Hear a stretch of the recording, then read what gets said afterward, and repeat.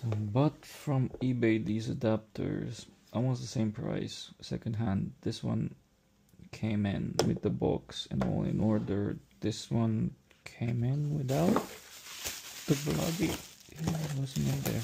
I mean, I could use, I hope these work. Let's see. Yes, it works. Alright, so why did I buy these new PL mounts from Metabones? This is a very popular brand.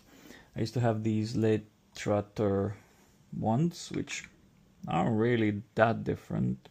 These are a bit more expensive. That's why I bought them secondhand used from eBay. The only reason why I bought these now, when I have these, is because I have a Tilta cage, and when this goes on, I have very big chunky lenses, and the E-mount adapter is very flimsy and small. Now, the Tilta cage has an accessory, which is this bit here, which helps support this PL adapter mount, which means not relying on the E-mount to keep this in place with heavy lenses. You are now relying on the cage, which is a better, tighter setup. I do have at the end of the barrel, at the end of the lens, I have a DJI LiDAR, and with the rods it doesn't fit basically a lens support. So then I needed to find a different solution, and the solution is to support it at the base with the cage.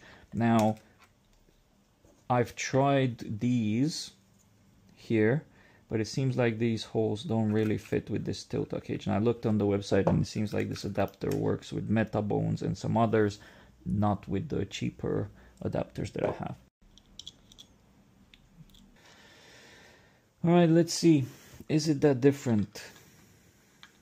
It kind of looks identical. Well, okay, maybe a bit spread apart. Alright, let's see. First, put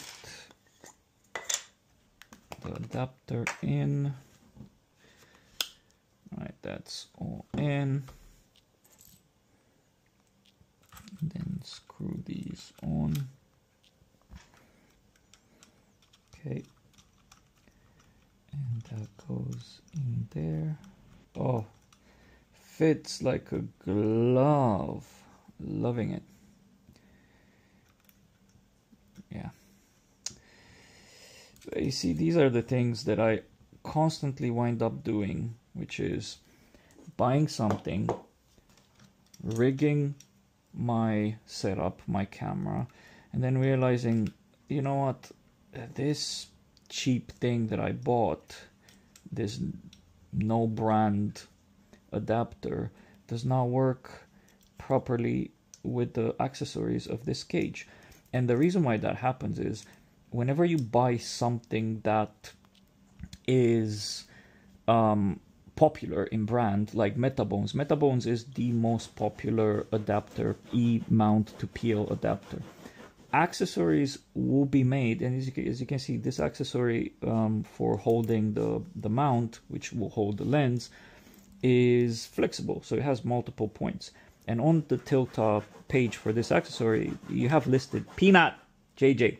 You have listed the bunch of these adapters that work for it. This cheaper one, it's not listed. It says it might work with other brands, but again, this is one of the lessons, the biggest lessons I've learned while buying gear is buy stuff that's popular, even if it's a bit more expensive, because one big benefit, which is the fact that you will be able to fit it into your gear ecosystem better, because these cages, these cameras, all of these things are made in mind for accessories that are popular. They're not going to go and make it fit with this thing because this is not that popular. It's the cheapest one on the market, but it's not as popular as Metabones. So now we have a camera with an adapter that is super tight here. And now if we grab our PL mount, viltrox, and you'll see what I'm talking about. These are super beefy. I think the 75, they're all the same size. This is 2 kilograms, and if I try to put this, I mean, I've done that before and not have any support, and it seemed to be fine, but over time it's supposed to start sagging. There you go. Oh, and this is way smoother. This ring is way smoother than the other one. There you go. And now this beefy lens is not really relying on the E-mount, is relying on the cage for support. So I don't need this. I'm probably gonna take these down as well. Cinema lenses, PL is the most popular mount you can have. Now I have a full set of DZO film. This is a bit anamorphic, I'll call it, but it's really good for high-end productions. The quality of the lens is really good. I have these. These have EF mounts, mainly because I'm using these Module 8L2 tuners, which gives it a nicer, more filmic look. It is a lot of information on these online, so you can check them out. Now, if I have this, my conundrum right now is, if I need to quickly switch between these EF and the PL mount, it means that I need to unscrew this and take this all off. I'm thinking whether to give up these L tuners, change these to PL mounts, because these have, you can take the EF mount and change to PL mount, and then just have this Metabones always staying on the camera, and just change from this anamorphic to the spherical lenses from DZO film. I might do that. The only challenge still is I have 3 cameras, 3 of these FX3s, and I'm shooting podcast, my own podcast, and I decided I'm not gonna shoot on Cine lenses anymore. I'm gonna use these cheap Samyangs autofocus, so that means that I still need to take this down whenever I record the podcast. But at least if I'm on set and I need to switch between the beefy lenses and those, at least I don't need to take this adapter down, and actually I can have all of them on PL mount.